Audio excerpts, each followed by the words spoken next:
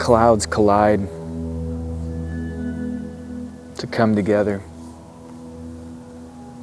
turning soft white into a dingy black.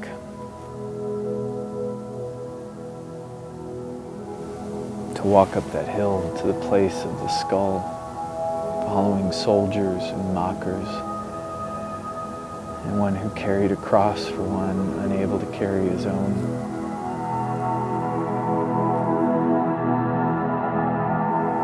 He was left to our own devices, to do with him as we wished,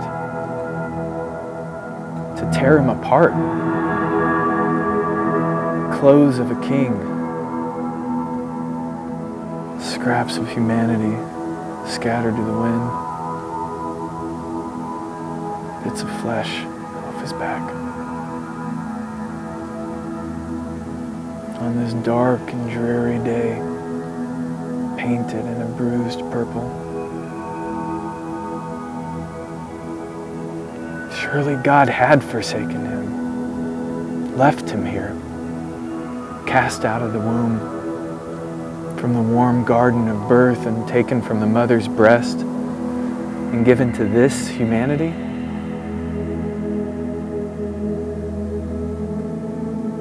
But he no longer belonged to us. And we no longer belong to him. To a mother he said, "This is your son." And to a son he said, "This is your mother."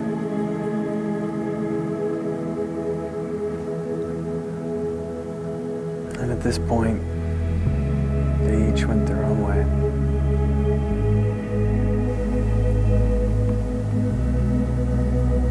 In this place, I stood up. The shadow of these figures pressed against the sky, like paper men cut out by scissors. And I saw myself as them. All the moments of rejection, the stones thrown out from the quarry, polished in the pain and the suffering. My own cross was too heavy to carry. The weight of my regret and loss pressed heavy upon my chest. The anxiety of wanting to make something more of myself was almost too much to bear. All of my work was a waste.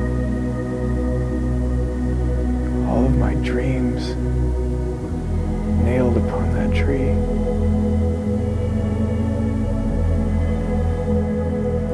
But it was too much for this crucified king, who was made a victim for all of our crimes, a voice for suffering. We emptied our guilt upon him. He became a burden for our shame because we could not bear to take the blame.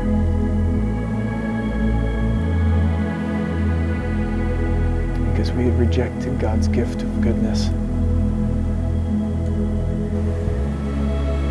And looking up, Jesus cried out to God. To hear only deafening silence, bashed and bloodied, but bones not broken, he spoke his final words. It is finished. Completed. It was all he could do for us. He poured out his life for people who made a mockery of him.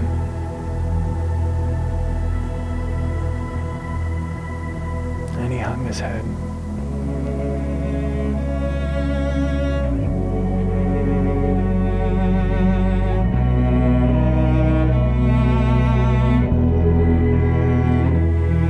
Entering into the tomb, where the light ends and the nothingness begins.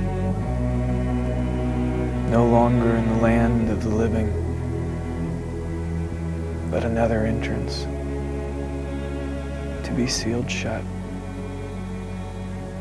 east of Eden,